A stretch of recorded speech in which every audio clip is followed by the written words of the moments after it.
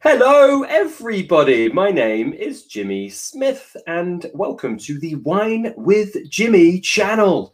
Thank you so much for watching the video. This is our third part of the Sherry series for the WSET Level 4 Diploma. And this is going to focus on the vineyard. So climate, weather, geology, soils, and things like vineyard management. Lots of good videos in here and lots of pictures to help you understand for your level 3 diploma, level 4 diploma, I am sorry.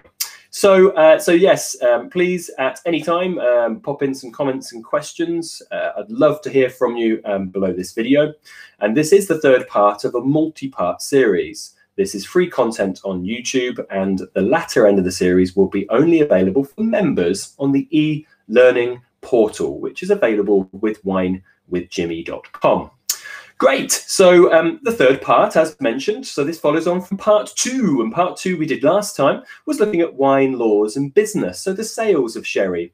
We were sadly a little bit negative about sherry because we had to be due to the lack of sales, the decline of sales over the recent years. In fact, from 2006 to 2016, a lot of sherry is decreasing by about 40–45%, which is dramatic. And we mentioned quite a bit that that's due to the fact that it's a bit of an old and outdated drink for many people. They have tried to diversify for the younger generation, but it hasn't always worked. So there has been a few issues, of course, and with big drop in sales comes a lot of problems. I wanted to show you a quick video, which is quite fun, which is from one of my favorite movies. It's a 15-second clip from With Nail and I, which really solidifies and embodies that kind of old school nature to sherry that we were talking about on session 2. So let's pop this in and have a look. I just think it's a very funny scene. It's a bit blurry, but you'll get to the speech of this, which is great. So this is Uncle Monty and With Nail and I from the movie With Nail and I. Would you like a drink? Sherry. Sherry? Sherry. Sherry. And it kind of just sort of embodies that, right? It's that kind of sherry. It's very classic, very old school. Now, you know full well that there are some fantastic sherries out there, and in fact it is engaging the younger audiences today, but you still can't account for the very dramatic drop in sales of sherry, which has been quite significant. So just a funny little start there that links into part 2.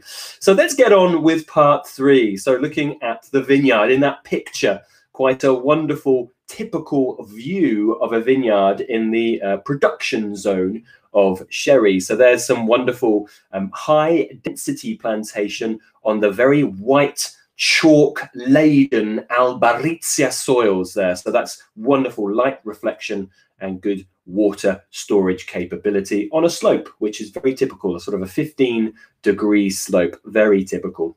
If you have any comments or questions and you want to put them through social media, please do. At the bottom of every slide, you'll see my handles through Twitter, Instagram, and Facebook. So that's at Wine with Jimmy, the wine schools, and my wine bar, all in London in the United Kingdom. So here we're looking at the autonomous region of Andalusia in the south of Spain.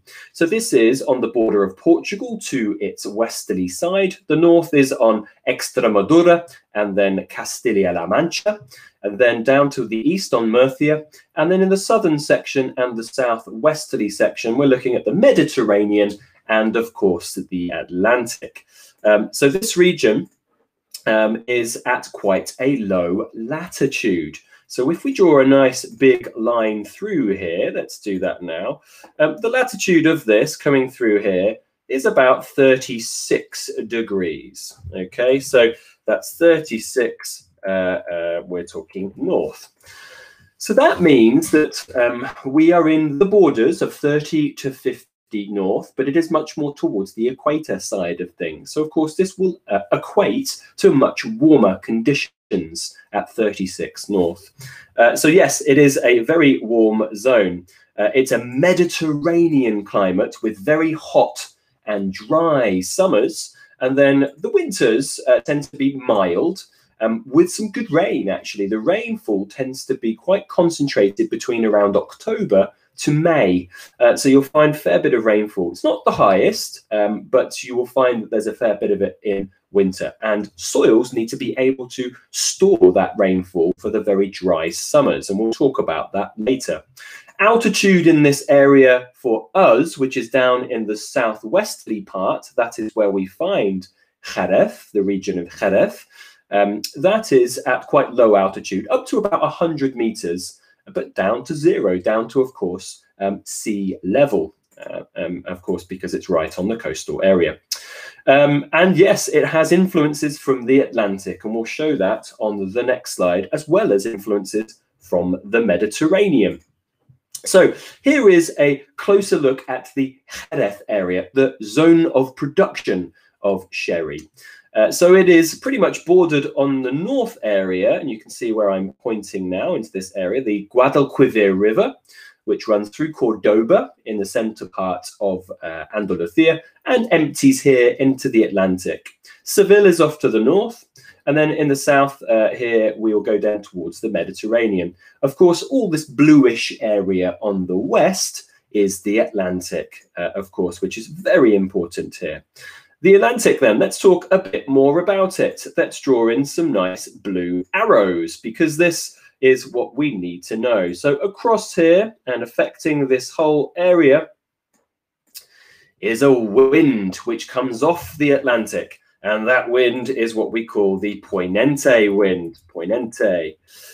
This is a cool, humid wind, which really does mitigate the landscape, moderates it during the very hot summer months. It's quite deceptive. If you're on the beach on the Bay of Cadiz, you can feel it. You actually feel in summer it's pretty chilly due to that wind, but it really is quite sunny on the converse as well. So the Poinente wind is really important for two reasons. Firstly, in the vineyard, for actually cooling down the vines themselves, which means they don't over-ripen. And then in the winery, where in the bodegas, the cold wind is trapped to actually moderate the temperatures within the bodegas. It's a very important wind.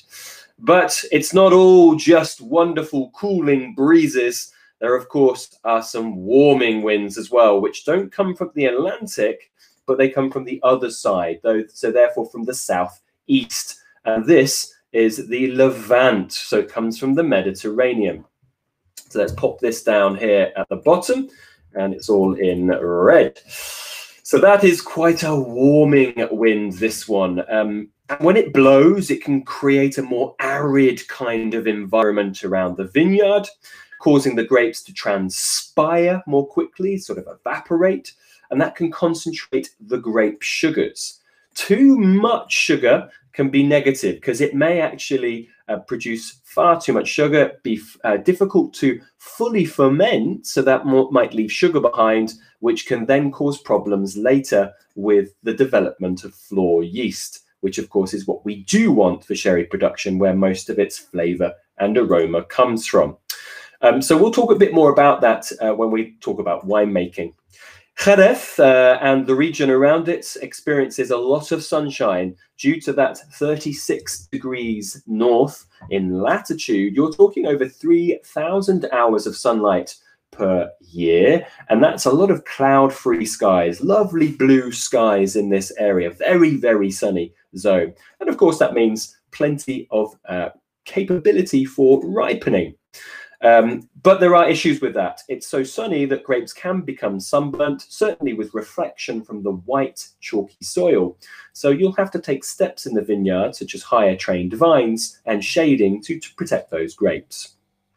On the left-hand side are the three towns which make the Zona de Crianza, the aging zone. Sherry must be aged in one of these three towns, which we'll talk about later when we go through the maturation section. So that is San Luca de Barrameda, Jerez de la Frontera, and then El Puerto de Santa Maria. We'll talk about those on another future session, however. So here are the production zones again, of which you will need to have a bit of information about. So this is what we call the Zona de Producción, or the production zone, and it's the same kind of, but a slightly better map than the one before it. As we can see, we have the Guadalquivir River, which is on the kind of northern border a bit, the province of Sevilla. We have the Guadalete River that runs through the middle and empties out at El Puerto de Santa Maria. We have, of course, the Atlantic on the western side. The size of the vineyards is almost 7,200 hectares, according to the 2018 figures. You may also hear this zone sometimes called the Marca de Jerez as well. So the grapes must be grown within this zone if they want to be classified as one of these stamps on the bottom left of the slide. So, of course, this is Jerez, sherry. This is the Manzanilla de San Luca de Barrameda, which comes from this the estuary part of the Guadalquivir River, but also vinegar from this area. Don't worry about that so much. But these are the three permitted from grapes sourced from this zone of production of around 7,200 hectares in total. There is one exception to the rule. Pedro Jimenez, the grape Pedro Jimenez, can actually be sourced from Montilla. So Montilla Moriles, which is from north of Malaga within the Cordoba zone. So the grapes can come from there and then be brought here where they'll have to be matured within this zone. That was talked a little bit about on part 2 in the wine laws and business. So this zone of production also is split into two parts, the Jerez Superior and the Jerez Zona.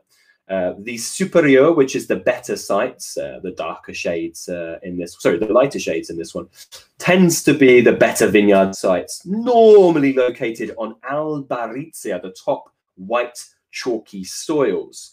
And it makes around 90% of the plantations in the Jerez Superior. Great, so that's your production zones of the area. Let's have a look at a Google video here.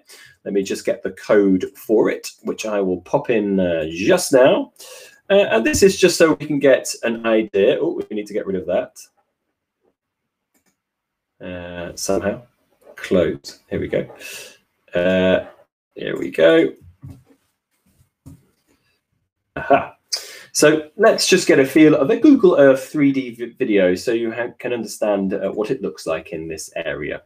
It's only a couple of minutes. There is the Iberian Peninsula, including Spain, of course, and Portugal. And as we head to Andalusia, in that southern section here, we can see some cities have been highlighted. They're a little bit blurry at the minute, but we are going closer here to Jerez de la Frontera, which is that major town, one of the Zona de Crianza, one of the maturing towns. And around it, you can see many vineyards dotted around that area. There is the center of Jerez de Frontera, very famous, of course, indeed. Wonderful ferias, the big fairs and festivals here, all related with sherry. But around this area, you can see the vineyards in the Zona de Producción, and of course, in areas like Jerez Superior.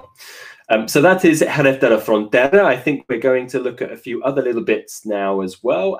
Good. We're going up to this is the river called the Guadalquivir River, which comes from Cordoba and empties here. And we're looking at some vineyards around here because we're focusing now on San Luca. So this is San Luca de Barrameda, which is the northern coastal town on the estuary of the Guadalquivir River.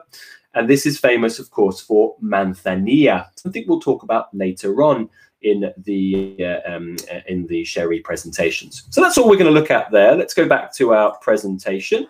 Here we go. Wonderful. So just giving you a bit of an idea of the landscape with that video. Okay, next up then is geology of this landscape. So, of course, the key soil. There are actually 3 soils here in Jerez, and the key one is Albaricia. Alba means white. So, of course, this soil is a very white soil. This is a mixture of clay and silica. Clay is very water retentive. Silica is a mineral, very abundant mineral in the earth. Quartz, it gives you a bit of a sparkle. But then chalk. So chalk is a type of limestone, and this accounts for about 30 to 80% of Albaricia, a little bit like the soils in Chablis, for instance. And it is very key. That chalk is very key. but also the clay we'll need to talk about as well. Let's go through, excuse me, let's go through the key characteristics of this. So in this area, we can have very high planting densities, and that is possible due to the fact that there is good water availability due to this soil. So in the rest of Spain, when you go to places like Castilla-La Mancha, Castilla-Leon, you know, the very arid central continental Spain, it is an area of very low density plantation due to the scarcity of water supply. But here you can have very high density plantations. So often up to sort of 7,000 to 10,000 vines per hectare. This means you can have fairly decent yields from it as well, often around 60 to 70 hectolitres per hectare. The maximum permitted is 80. They don't normally get that high, but still very high permitted, possible ones. So this is possible due to the fact that we have this quite high water retention from the clay content in the Albaricia soils, which stores the water from those winter rainfalls, which are anywhere from October through to May. And that means that the vine can tap into that during the very dry and arid summer months. Also during the summer months, you get this really sort of thick, crusty layer that is found on top of the Albaricia, which acts as a buffer to keep in the moisture which has been stored there, so it doesn't evaporate. So therefore, it really reduces that evaporation, meaning the roots can find that water as they need to. So very, very useful indeed. And then finally, I think the next thing is about the colour. So we have a very white, chalky soil. It's full of that high limestone content, so chalk, and that gives you light reflection, which aids ripening, of course. So this is very, very useful indeed to ripen your grapes. Then I think that's about it. We have one more, in fact, here as well, which will pop just here.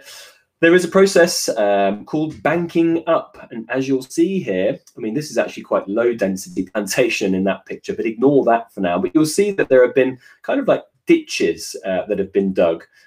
So they kind of move the soil, and this is done pretty much throughout the sort of springtime. So during winter time. So maximizing the intake of this winter rain. So this is done during winter, and when it rains, it actually forms in these little troughs or these little ditches, and then that will then seep into the ground. It's very useful. It basically diminishes water runoff. And then as the vine then springs into life, in spring, they smooth out the soil so it's no longer banked up. It's called aspiado in Spanish, or alambrado as well. You may find it written as well. We'll talk a little bit more about that later as well. Just another quick video now as well, so we can get an idea of what the Albaricia soil looks like in a video. So let's go to that. Let's close that down. Back to this. Here we go. Voila. Okay, so this is a very short video of just a bit of it's not hand steady. I apologize for that, but this is within the zone of production. It's a 40-second, and as you can see here, this is towards the end of the year. Vines are very healthy, grapes are looking very big, but the soil at the bottom there is that brilliant white, chalky Albaricia soils. You will very much need to know about that. It's commonly included in examinations, talking about what it's like, what it's composed of, the benefits of it, and drawbacks of it as well, such as reflection, which can cause sunburn. But you can see that it's very well suited to this region where water is needed to be stored due to that clay content which is found within the soil. And a wonderful sort of panoramic shot there of the vineyards as well. Okay, great. Other soil types here as well. So really, to be honest, your soils here are majority Albaricia, but you will find there is some Arenas and Barroch as well. Arenas soils are sort of yellowish reddish. You'll see in that picture it's much more reddish on the left-hand side. Have about 10% chalk, difficult to spot within that picture. But they are common in coastal areas, specifically south of San Luca, around a town called Chipiona, which is common, therefore, for muscat. Muscat is found in arenas soils quite a lot. They don't hold water very well, so therefore not suited to Palomino. Barros, on the right-hand side there, is a much darker soil, has 10% chalk again, but has more clay and more organic matter, hence why it's darker. It looks very sort of full of organic matter. They're fertile, of course, with that organic matter, but more difficult to work. You find them at the foot of hills, near rivers and streams, and the quality tends to be a little bit lower from grapes produced in Barros, so that's why it's not used as much. You won't find them being suitable for Finos, and Barros really was an expansion zone. As sherry really quickly grew after the Second World War, they started planting all over the place to suit demand. And that meant that not all vineyards were found on Albarizia. So Barros was selected next. So this is actually falling out of favor now as decline. Sherry is going through quite a large decline. So that's why you find very limited amounts of Barros today. So let's look at our key grape varieties of the area. So 3 major grape varieties of the region. Of course, we talk about Palomino first of all. Palomino may be also considered as Palomino Fino, and also Listan. You must remember, and when we talked about the history section of sherry, that down here was a really important area for the expansion of the Spanish Empire, with great seafarers like Christopher Columbus and Magellan leaving from the shores of Andalusia, from Cadiz and Huelva. They headed towards their first stopping point, the Canary Islands, before then Magellan heading south towards the Cape, Southern Cape, South Africa, and Columbus heading towards the middle of the Americas. The grape was called Listan in the Canary Islands, and then was transported around the world. So Listan is much more its Canary Islands name, making some phenomenal volcanic white wines from that collection of islands. So it's 99% Palomino of sherry production by volume, probably about 95% of the vineyards, but the volume is fairly large. Large yielding, mid to late ripening, and suited to those dry, sunny conditions.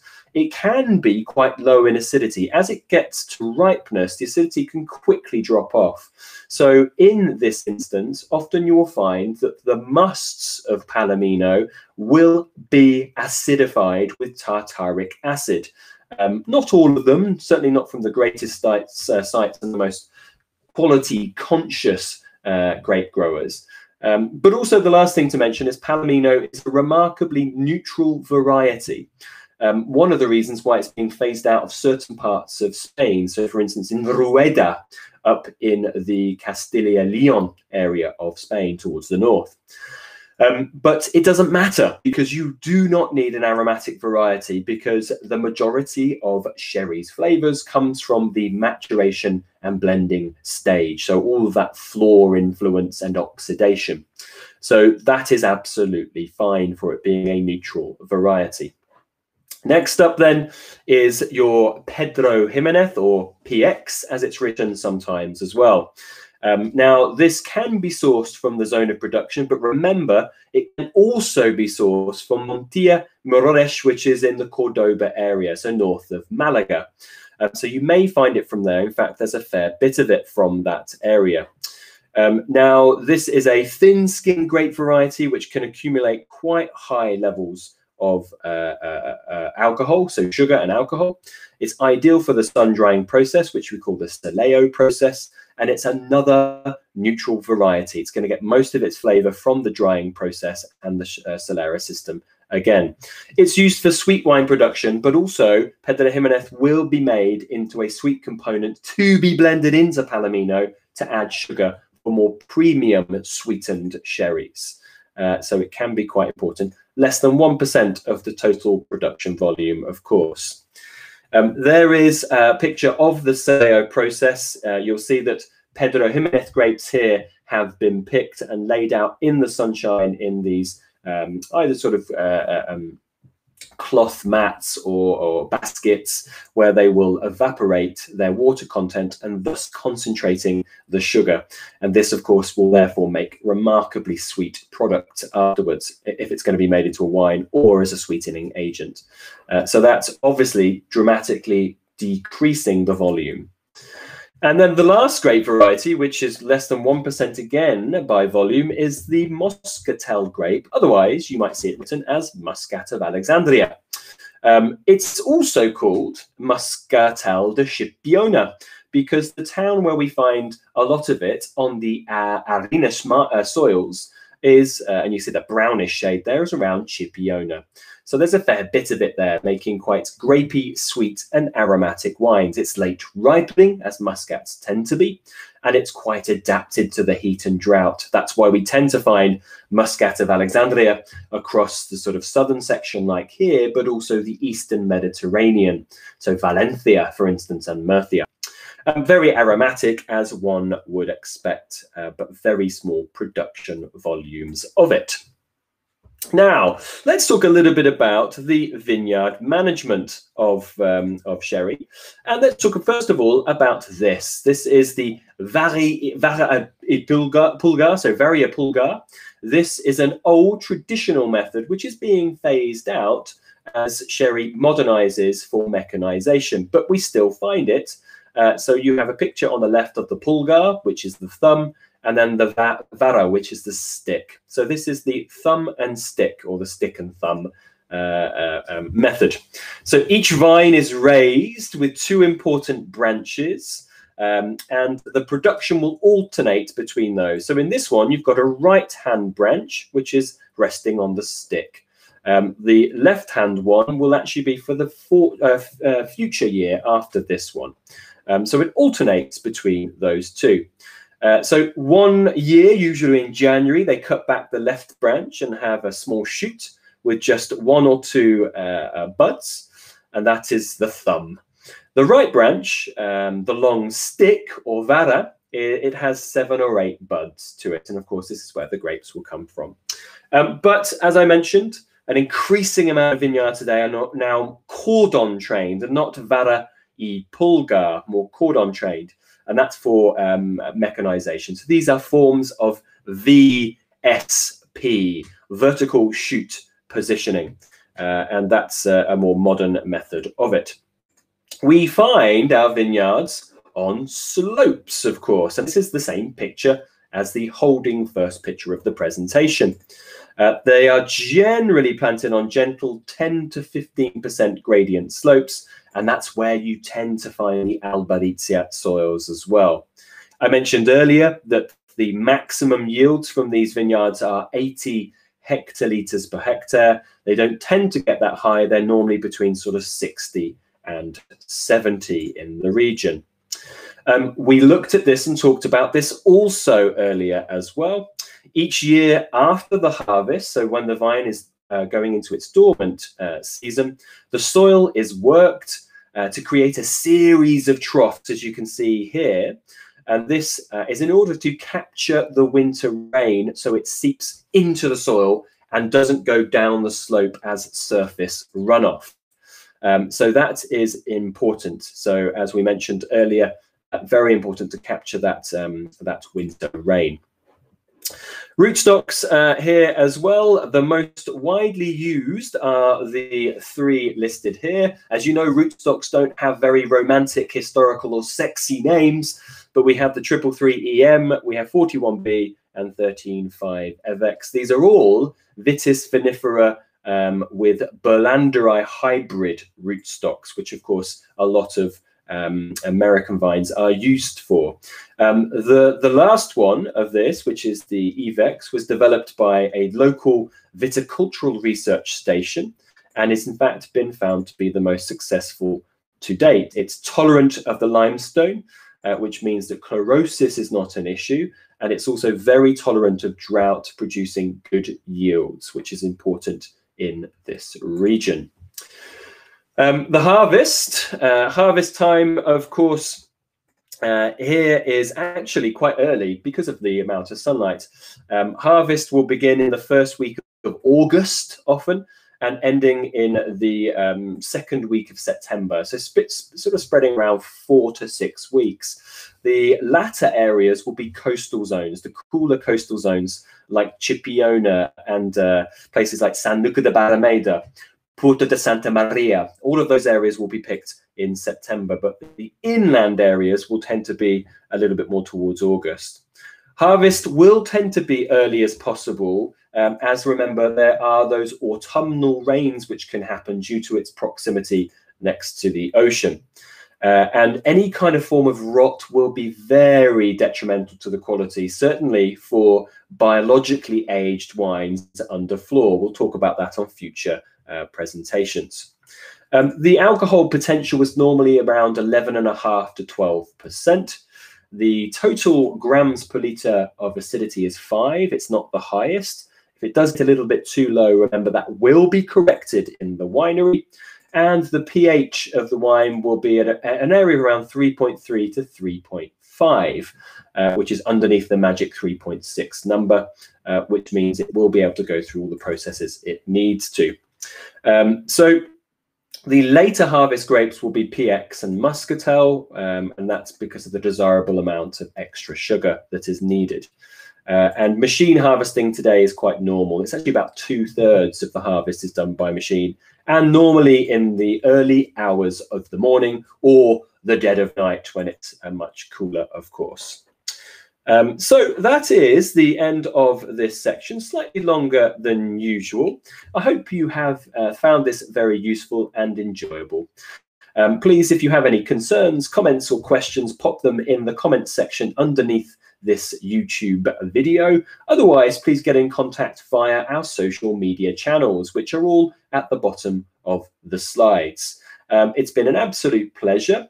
Please remember, if you're looking for more information, more video content exclusive for our members of the winewithjimmy.com e-learning portal, you can sign up and subscribe and you'll get access to those videos in advance, members only videos, and of course, examination questions and alike.